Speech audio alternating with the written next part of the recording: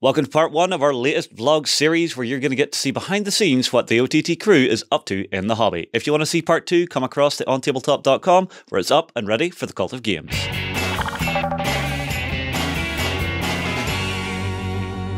Hello everybody and welcome to a new month, new vlog.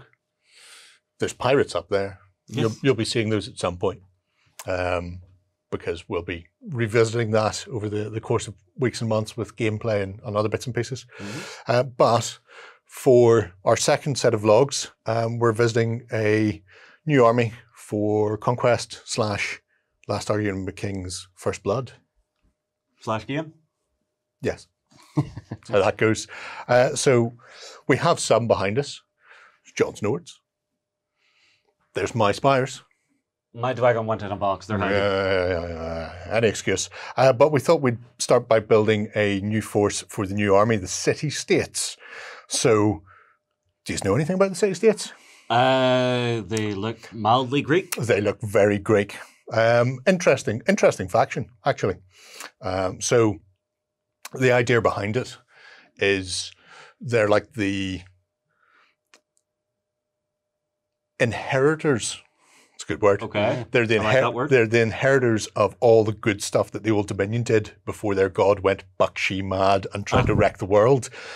A couple of them spotted this was happening and one of them went, you know what, I'm just going to carve off a whole territory, bring all the best stuff, all the top level technology, equipment and brainy people and make the city-states. Unfortunately, he flubbed it.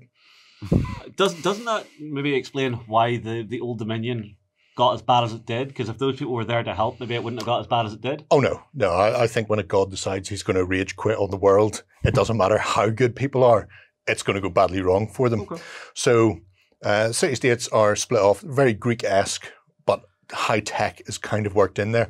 But they have a couple of interesting things. So they've got sort of, the city-states are sort of split into people who follow their little deity that they created.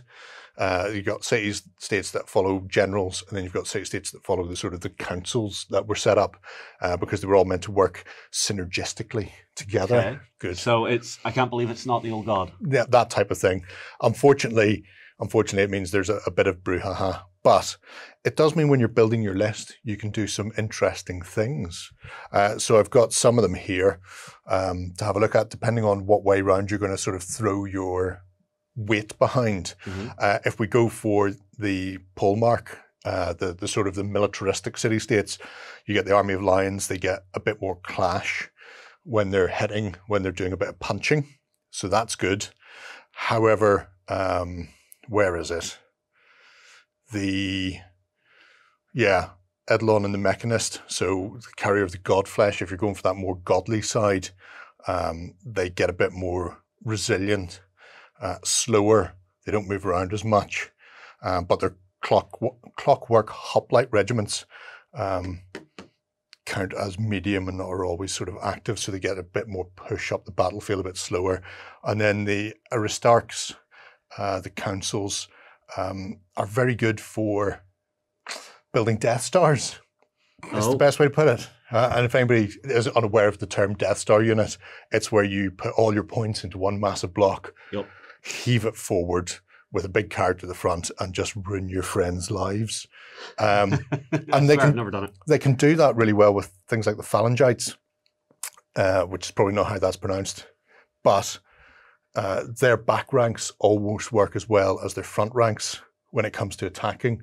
So your front ranks sort of 4 dice per stand, back ranks 3 dice per stand.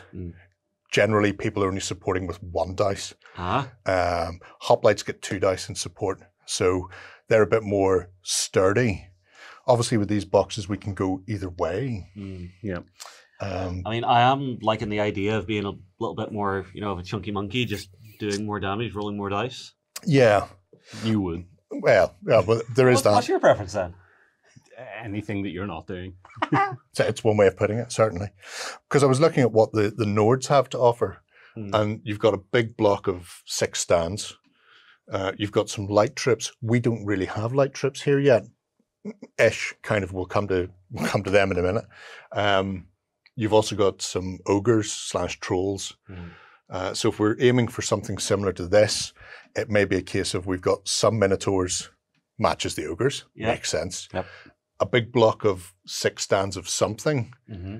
and then maybe a supporting unit of something. Mm. I think if we're going to go for a big block, Yeah, I like the phalangites. the phalangites, they don't look as, they don't have the hoplon is the problem. The hoplon looks cool.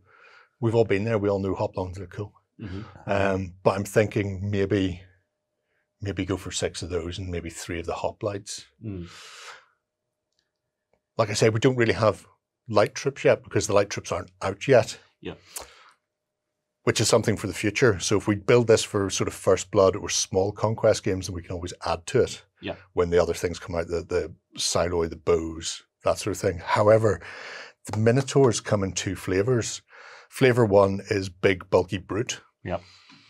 That you just charge forward, clash and smash. Yeah. The other flavor is actually a Vanguard unit that can work with your light trips. So potentially our Minotaurs can be light trips. That feels wrong. That's an interesting way to... I don't know. It's like an oxymoron just built into a miniature. They still do all the impact and slashing and all the rest of it. They just don't do it as well as the standard buff Minotaurs. Right. Another thing city-states can do is you can attach individual Minotaurs to the front rank of other units as auxiliary units. Oh, that's interesting. And again, the light Minotaurs then can be added to the light units when they come in, and then the beefy Minotaurs can either be fielded as auxiliaries for the hoplites and the phalangites, or they can be fielded as units of their own sort of devising. Interesting. I want to say it because it's too funny. So we're putting bull bars in front of all our trucks. Oh yeah, oh very much, 100%. You're just charging forward and just leveling stuff. Yeah. So I'm thinking we've got 2 boxes of Minotaurs or Minotaurs, if you're that way inclined. So I'm thinking we build 1 of each. Yeah.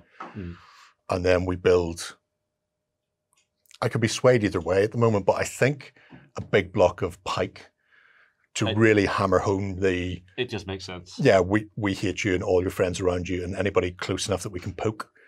The general has been mildly offended by that direction. Go. And then we do 1 unit of hoplites, because then we can bump it up with a Minotaur attachment. And then later on we can add more to it. So that's kind of where I'm at with what we're doing build-wise. Yeah. So scheme then. Yes. Because the box art is really nice. Yeah. Box art is beautiful, but I've seen, obviously they've got this very blue... blue, gold, silver kind of look to it. And they're referred to as... the citizen soldiery, the hoplites are referred to as clockwork hoplites because they're very, very militaristic. They're almost TikTok man, and they've lent into that with a lot of metallics. Yeah. Are you thinking a lot of metallics, John? Because we're all going to have to paint this together, and I'm lazy. That is also going to be the thing, because you've got the 3 of us that paint in 3 completely different ways, and you have to come up with a cohesive way for all 3 of us to paint and have it look good on the table. The alternative is... That didn't work with Blood and Plunder. Yeah, apparently. no. Well, we haven't. Mine are at home because I dipped mine, so we'll see. we'll see how ridiculous mine look whenever they're beside the other ones. But I think they're not going to be far off. I'm kind of thinking if we're going to do metallics, there's going to be 1 metallic step, and it's probably going to be a dry brush. Okay. And then a contrast paint over the top of that. Okay. Yeah. If you want to do a good gold, you do a grey seer base, dry brush a metal, and then put Nazdrag yellow over the top of it. Then you get a metallic-ish looking thing. I mean, for me, anytime I'm doing it, if I want like a really poppy gold, it's straight up lead belcher down on it, then the Nazdrag over that, because then you get that real shine coming through it. They've obviously gone 2-tone silver and gold. If you haven't seen the box art, the editor will not include it here because he's standing beside me and is probably staring daggers at me. Is he staring daggers at me, John? Yeah, I'm not looking. But we were toying with the idea of possibly some sort of ceramic-looking thing. Yeah, we were thinking that, like doing a more... Because the technology is a thing for them, more so than the other factions, from what I'm getting an idea of. Technology, to me, sort of feels like it should be clean. Yeah. And I think that would be a great contrast between, like, our Spires and our Nords, like something a lot cleaner. And they even have... You're thinking something along the lines of Fantasy Kevlar? Yeah. I mean, there's one of the upgrades for the leaders is living armor, and it's some sort of combination of multiple alloys. And whenever it gets struck, it sort of creeps over and blocks the impact. So yeah, I like the idea of the sort of the sci-fi fantasy feel of not just going for straight metallics. Yeah. So possibly drop the silver in place of it, or will this be a case of we'll try a test scheme and then in a week's time we'll know what way we're painting it? I think we'll do a test scheme, and in fact, even if I do a test scheme and bring it onto the next vlog before any of the 3 colours ups are ready to go, then we can actually discuss it. Yeah. I think it would be kind of fun. Yeah. Right. My one question then for the colour scheme. We want a big splash of colour. What are we thinking? At least one big splash of colour just to make it pop on the table. So Spartan or not? Yeah, well, my problem with going for the Athenan look is that there's a lot of blue teal. We have a lot of tealy blue over there for the spires. I do like the idea of big Spartan red all over the place. I'd like something like a nice poppy purple. Purple could be interesting, especially purple and gold work quite well. Yeah. So now you're talking about metallic steps again. Yeah. I mean, I wouldn't be adverse to a gold bit here, there, everywhere. That's only because I've got some gold Sharpies at home. I'm fairly certain I can just scroll over the top of all the raised. Because there's enough for the entire class. There's a lot of raised areas on these. You probably wouldn't even have to think or anything. Yeah. Interesting. Might be one that the kids at home want to tell us. Maybe. I mean, I know a good contrast between the purple and the gold is really going to jump out at you as long as you do it right. Yes. And then you have your ceramic as well in there, John. What do you think? White ceramic? I think an off-white, because an off-white can be a 2-step white, which is handy. So that could be an interesting colour scheme. Right. Because, as I keep saying in 3 colours up, we're not doing it for display. We're doing it for we're doing it for gaming. If it's over 2 steps, you're doing too much. Yeah, you want them to pop without taking an age to do it. Yeah. Minotaurs are going to be interesting. The urge to paint them all like Frisians, black with big white patches on them, is huge. But we should probably not do that. Probably not do that. What if we do them like Highland cattle? Maybe like an Angus. Yeah, all like ginger. all ginger, big amber young. I'll tell you what, that would certainly stand out on the table. Right, that's our thoughts currently. We've got a lot of build to do and a hell of a lot of painting this time, but we're spreading the load again between the lot of us, so hopefully we should get through it. Let us know what you think. Spartan red, Athenan blue, or Macedonian purple, because everybody likes a bit of the macadamia nuts. And also, if you think that's probably a good way to go block of phalangite, 6 of them, maybe a single stack of 3 hoplites, and then we're going to have our 2 Minotaur, 1 of each flavour that we can either deploy or support with. Important thing, the way the game actually plays out, we're probably going to need to get at least 2 of these guys on the go so you can split your regiments down. Yes, because we'll need to do it, but then there are upgrade parts in the hoplite phalangite box to make additional leaders. Fair. So we don't away from a bit of sameness. Yeah, we won't need to have 2 of the same. Yeah, again, new range, not a lot out just yet. Yeah, but let us know what you think. Let us know if we're completely off base. Preferably if you can let us know that before we build these, that would be excellent. Because if you let us know in a week's time when they're already glued together, we're not listening to you.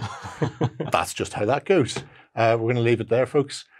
Join us for the next 4 weeks of mayhem and fun. Bye-bye. Go ahead and check out our other content on screen now. And while you're at it, why not hit subscribe and remember to ding our dong. Go on, you know you want to click it. Go on.